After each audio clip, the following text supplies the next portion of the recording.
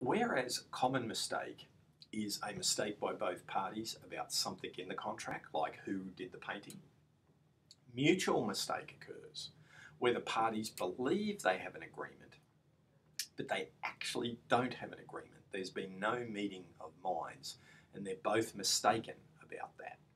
For mutual mistake to be made out that there are two elements, the contract must be conditional upon a truth of a view held by each of the parties. And the belief held by each party must be a different belief. Now, that sounds a bit confusing, but a case can help us out.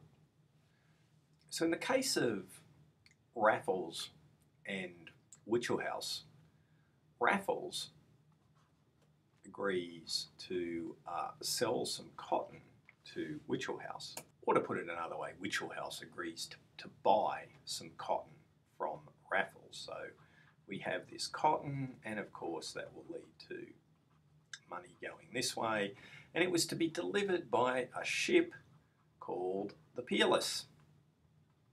So we'd have our boat delivering the cotton. Now the problem here was that there are actually two ships by the name of Peerless coming from Bombay.